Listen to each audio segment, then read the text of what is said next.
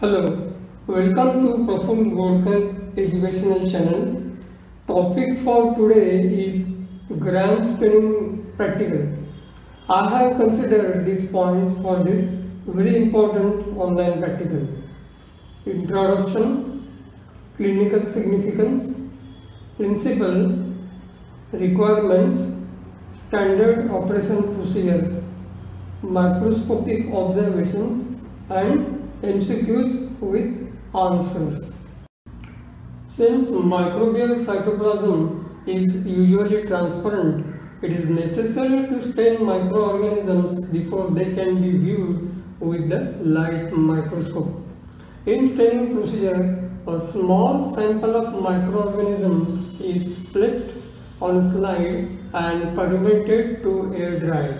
The smear is heat fixed by quickly passing it over the flame. Heat fixing kills the organisms, making them adhere to the slide and permits them to accept the stain. Stains impart color to particular ions in the bacteria. The various advantages of microscopic examination of bacterial stain preparations are: 1. These give idea of the morphology of bacteria, whether these are cocci, bacilli, spirilla, etc. 2. These help to determine the staining affinity of bacteria, whether these are gram-positive, gram-negative, acid-fast, etc. 3. These demonstrate the purity of the culture. 4. These demonstrate the bacteria present in the sample material, which will be later on used for culture preparation. And 5. These help to diagnose microorganisms such as gonococci, acid-fast bacilli, etc. by direct microscopic examinations. Gram staining technique helps to determine gross morphology of the bacteria and differentiation of bacteria into two groups, gram positive and gram negative. And clinical significance is, from the differentiation of bacteria into gram positive and gram negative groups, it is easy to decide on bacterial biochemical tests performed to identify specific bacteria, and also it becomes easy to decide on selection of culture media. And bacterial culture is very important not only in confirmation and identity of bacteria but also for deciding specific treatment by antimicrobial drug selection. Principle of gram staining method is, as shown on the left hand side, gram-negative bacteria have a thin peptidoglycan layer very close to cytoplasmic membrane, and due to this thin layer of peptidoglycan, when crystal violet stain is used, bacterial cell first becomes violet, but when ethanol is used, the cell wall cannot retain violet color. However, as shown on the left hand side, cell wall of gram-positive bacteria contain large amount of peptidoglycan and teichoic acid, which retain crystal violet stain after ethanol treatment and look violet as shown on the left hand side. In staining procedure, lastly, when safranin counter stain is used, it stains gram-negative bacteria red as shown on the left hand side. And role of iodine solution in gram staining is like a mordant to increase intensity of staining reaction between the dye and cellular contents. For gram staining method, the requirements are: 1. Bacterial culture which contains gram-negative and gram-positive bacteria. 2.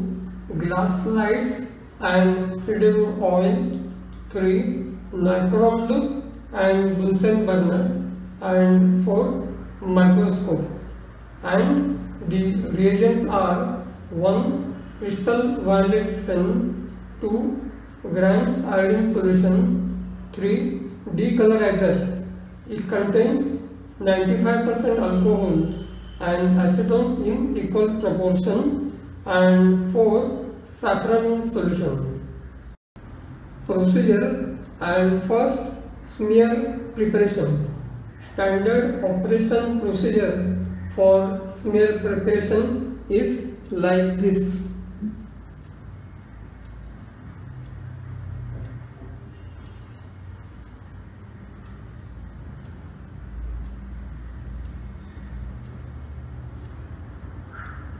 One. Take a grease-free dry slide and make an oval-shaped mark at the center by using a glass marker. 2. Sterilize the inoculating nichrome loop on the flame of a Bunsen burner. 3. Transfer a loopful of culture by the sterile nichrome loop and make a smear in the pre-marked area on the slide. And smear should not be very thin as well as very thick. 4. Allow the smear to dry in the air. And 5.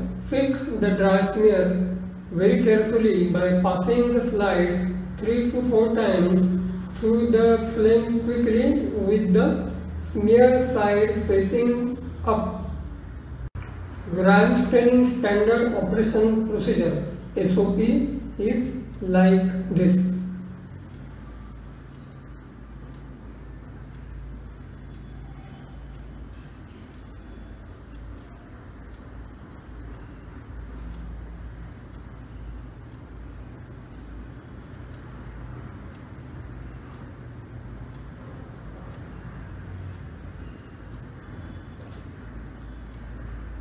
First, place the slide on the staining glass rods.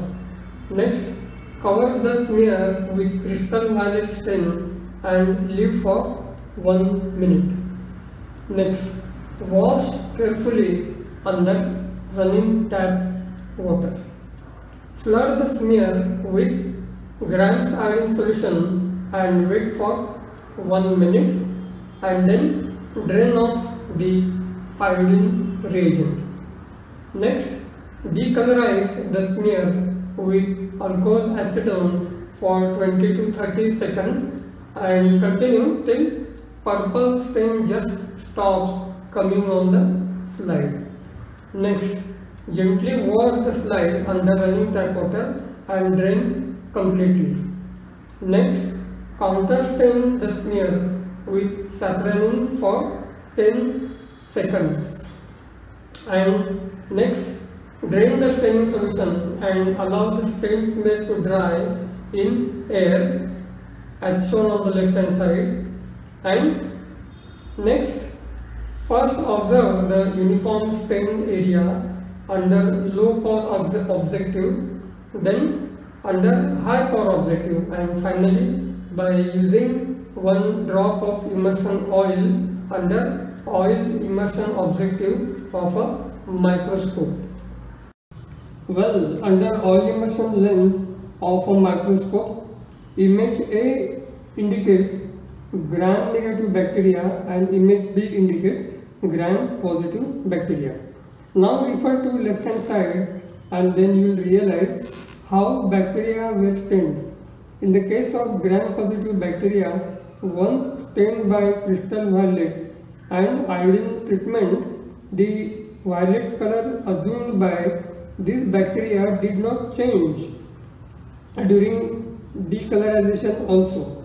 While in the case of gram-negative bacteria, when stained by crystal violet and iodine treatment, in decolorization process, violet color was not retained by this bacteria and safranin stain imparted them red color. This is a list of gram-positive bacteria.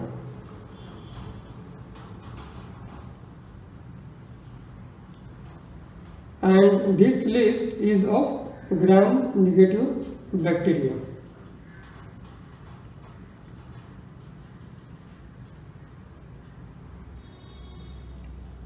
Well, today we considered all these points for this online practical, and now just see how well you can attend following MCQs.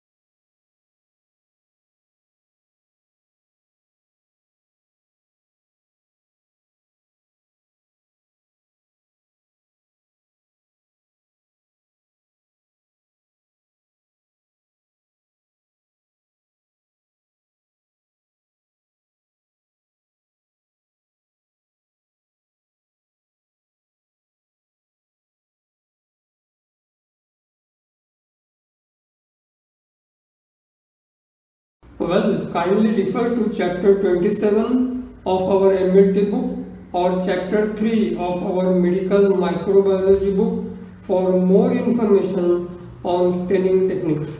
And kindly subscribe and share our YouTube videos on Praful Godkar educational channel with all your friends and contacts. Next time I will conduct one more online practical on a new topic. Till then, take care, stay safe and remain in positive frame of mind, and I wish you all the best.